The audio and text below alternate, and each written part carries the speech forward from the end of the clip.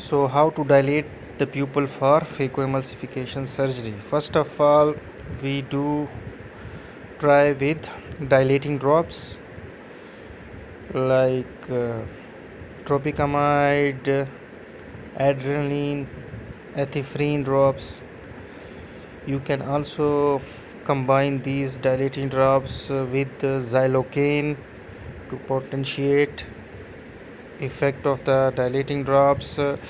But despite all the dilating drops, topical therapy, if the pupil does not dilate, then you have some other options during the surgery, like you can put intracameral adrenaline in order to dilate the pupil. If it doesn't work, viscoelastic will also help to little bit dilate the pupil.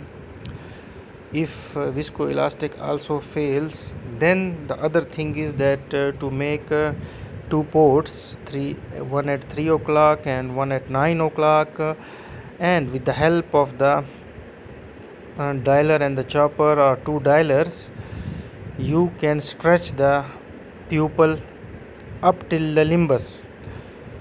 That will cause somewhat asymmetric dilatation, but if it is enough, then you can proceed with the surgery.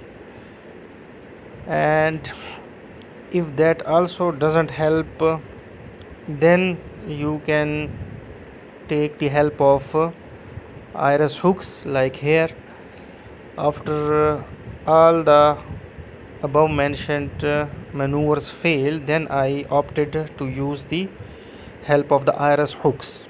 With the iris hooks, definitely you will be able to dilate the pupil sufficient enough so that you can proceed with your surgery. But the availability of the iris hooks is also a concern, because sometimes you will be doing surgery where the iris hooks are not present.